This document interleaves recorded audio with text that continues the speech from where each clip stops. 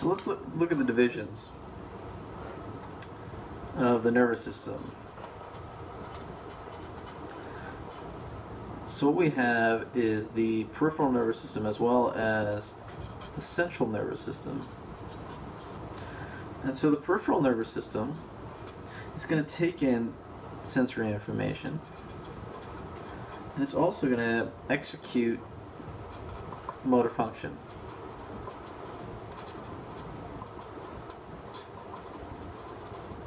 While the central nervous system, what it's going to do is it's going to integrate the information that it collects from the peripheral nervous system. It's going to process it, and it's going to initiate behavior.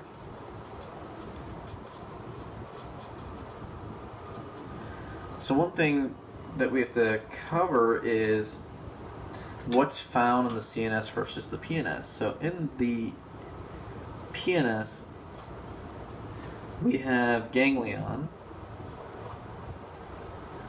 and these are a collection of neuronal somas in the PNS. And then we also have nerves. And nerves are collections of axon bundles bundled together in the PNS. So just remember, the PNS, we've got the ganglion, which are collections of neuronal somas, and the nerves, which are collections of axon bundles. Now those same things have different names in the CNS. So in the CNS we have nuclei, and the nuclei are the collection of neuronosomas. So just remember, a ganglion is found in the PNS, while a nuclei is found in the CNS. Then we have tracts in the CNS, which are a collection of axon bundles. So our tracts are synonymous with our nerves, and our ganglion is synonymous with the nuclei. Just remember which system we're talking about. So in other videos, we've explained that the CNS is basically the brain plus the spinal cord. And if we're going to look more at the spinal cord, in the last video we talked about the different parts of the spinal cord.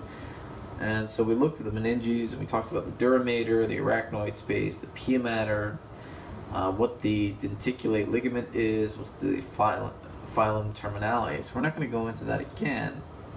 Now we're going to kind of look more at the components of the spinal cord. So now if we look at the spinal cord itself, what we're going to see is the spinal cord is actually going to go down the full length of the vertebrae. And as it reaches the bottom, it's going to start kind of flaring out.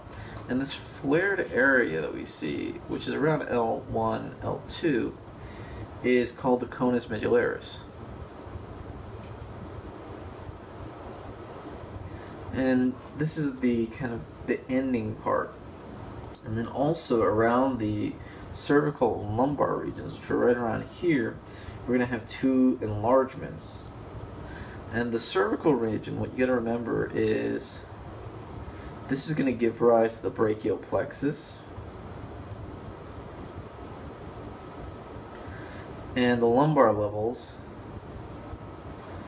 are going to give rise to the lumbar plexus and the sacral plexus. And we're going to get into other videos where we explain what the brachial plexus is and the lumbar plexus. This is going to be mainly found in the gross anatomy playlist. And then also what we have to know is, if we remember, we have our vertebrae, and I'm trying my best to draw the vertebrae. And in the vertebrae itself, there are these spaces that exist, and they're called intervertebral foramen.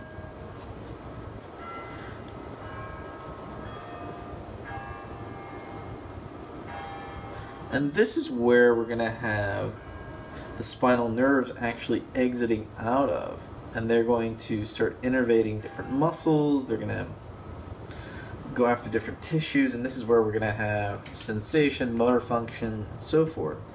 And what you have to remember is, if it's coming out of the dorsal end, so let's look at it from here. So this is the dorsal half, and this is the ventral half. If the fibers are coming out of the dorsal half, it's going to be sensory. So this side is going to be sensory. Now, if we're coming out of the ventral half, this is going to be motor. So what that means is, if sensation is coming up, it's going to come up through the dorsal half and be integrated through the spinal cord and ultimately the brain. And then the signal is going to come back down and go out the ventral half through the motor complex.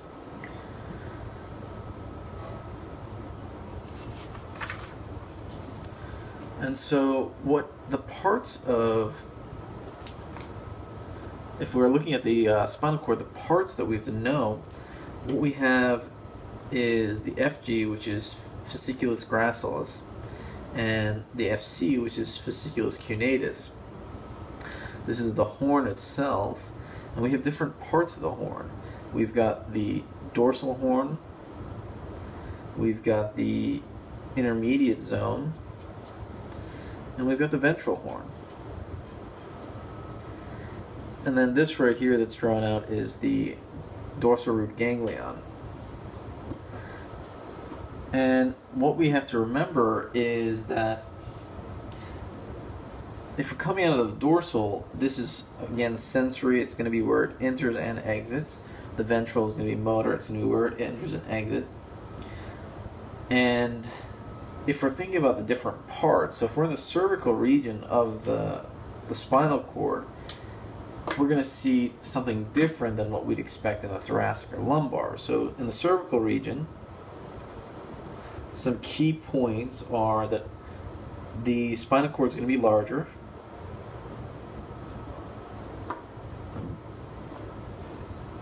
It's flattened dorsal ventrally.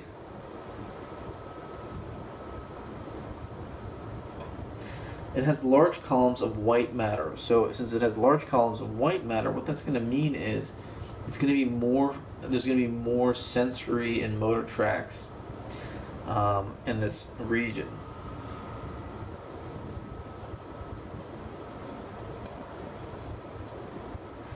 And the ventral horn is going to be larger.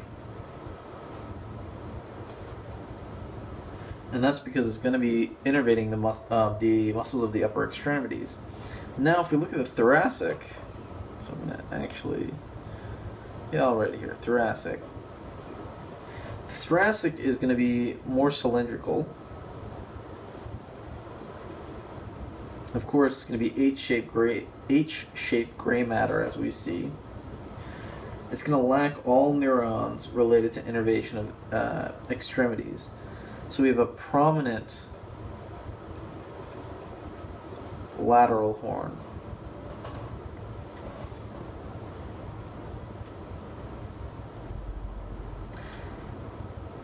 And this is going to contain all the sympathetic preganglionic neurons of the body.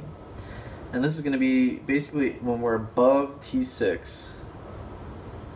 So if above T6, we're going to have both the fasciculus gracilis and the fasciculus cunatus. So these regions will be prominent or apparent in vertebrae above T6. Now below T6, we're going to only have one tract, which is the fasciculus gracilis. So the cunatus will not be present in that area. Now if we look at the lumbar region, this is also cylindrical. It's going to be slightly larger than the thoracic. The lumbar sacral, it's going to have a lumbar sacral enlargement that's going to have neurons related to the lumbosacral plexus and the innervations of the lower extremities. So as we're going further down, we're going to have to alter the structure of the spinal cord in order to be able to innervate the lower extremities. It's going to have smaller sensory and motor tracts. So now if you think about it, if we were to compare touch in our fingers versus our legs, there is a heightened sense of touch in our fingers relative to our legs, so that kind of resonates a little bit better with the idea of why the tracts are smaller. The gray matter is going to be enlarged, and there's going to be less white matter.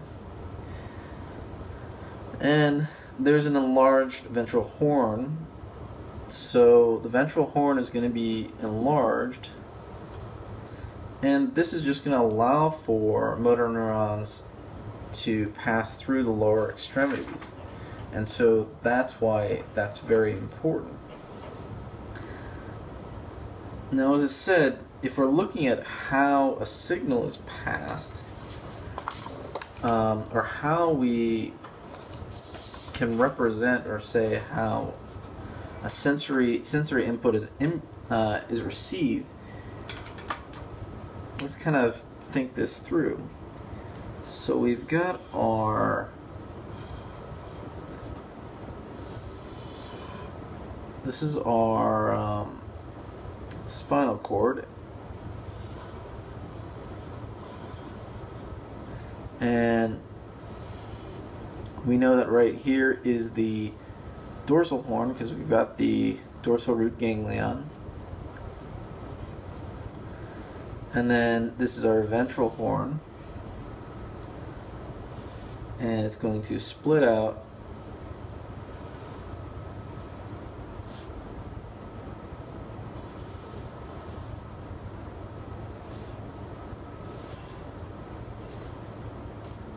So what we have in this drawing right now is we have our dorsal root ganglion, we have our spinal nerve,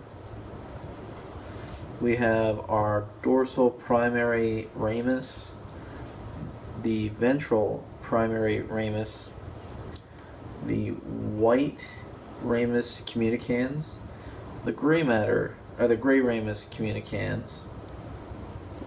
And so what's going to happen is we have general sensory afferent nerves that are coming from the limbs, and they're going to basically come down the track,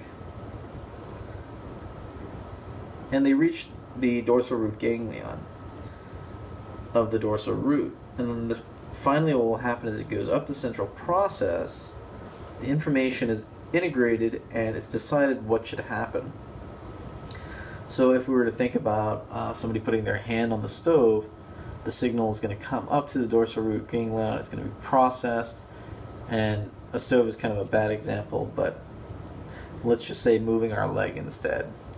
So we move our leg, we have a sensory response to say that we should move it. So we stepped on a rock and we realized we should kind of deviate, and so there's that processing in the dorsal root ganglion, which is going to go to the spinal cord, come back out, and go with the general efferent and out through the efferent limb, which is the motor, and then it goes through central processing, and then out the ventral root, and finally hits the target. One thing to know, we have GSA and GSE, and GSA is general sensory afferent, while the other is the efferent. And the GSA is coming from the skin, and it's proprioception of the back. And then the GSE is intrinsic muscles of the back.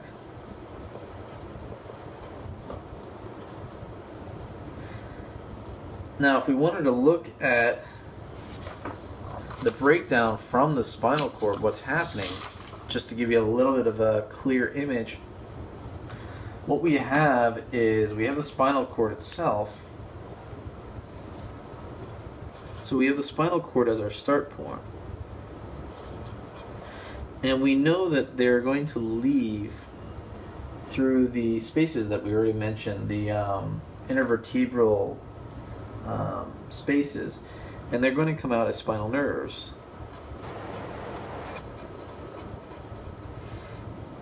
And then at the vertebral canal, we see the splitting. And we have the dorsal ramus and the ventral ramus. And as we've learned, the dorsal is the sensory, the ventral is the motor. Sorry, I said that backwards. In terms of the ramus, what happens is the dorsal is going to provide motor innervation. And this is going to be for intrinsic musculature of the back, plus innervation of skin of the same region. The ventral is going to be motor plus sensory. Remember, these are the rami that are doing this. And this is going to be for structures derived from the ventral or anterior aspect of the embryo. So this is more when we're talking about embryogenesis. Now the last thing we need to look at in this video is what are the microstructures of the peripheral nerves. So now a peripheral nerve basically is a bundle. So if we were to look at it, it looks almost like a rope. So this rope right here, it has individual subunits, and a lot of the roots in anatomy, and you'll find in other courses, are going to be very similar.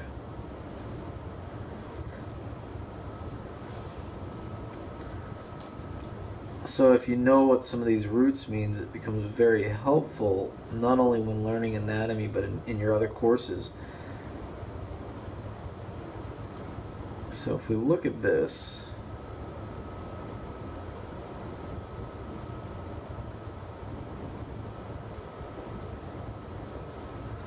what we have right here is the neuron.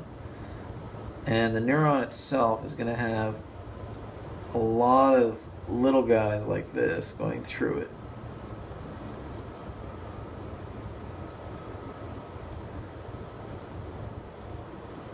And each one of these has an individual name that needs to be known with the function. And so we're going to quickly go over each one of them. So we have the endoneurium.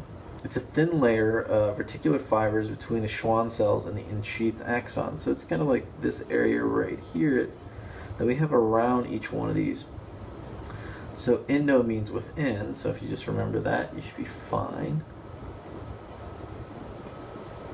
Now if we look at the perineurium, what that is the bundle groups of nerve fibers and sleeves of flattened epithelial sac-like. So these individual cells are the perineurium. The epi is what surrounds this whole area, so that's called the epineurium. And the epineurium is the dense fibers connected up to connective tissue that coat the peripheral nerves. So just to give you another key way of thinking about the epineurium, it's going to be surrounding the peripheral nerve.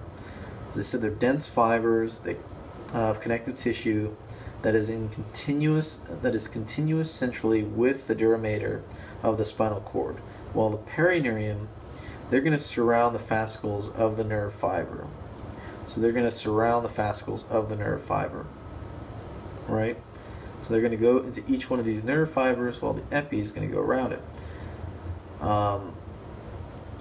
And these are concentric layers of collagen strands. And then we have the endoneurium, which surrounds a single peripheral nerve fiber. So if we were to look at the single fiber itself, that would be the epineurium that surrounds it. As I said, the perineurium is going to be the one that surrounds the fascicles of the nerve fiber. And then the epi is going to surround the entire peripheral nerve. So we've got the outside, then this layer. So if we think about it, the epineurium is going to be this whole thing. The peri is actually going to be this area. And then the endo is going to be around that individual fiber. Hopefully that makes sense. If you have any questions, comments, leave them below. I've also provided a link where you can download the images and my notes. If you like the video, please give it a thumbs up and subscribe to my channel.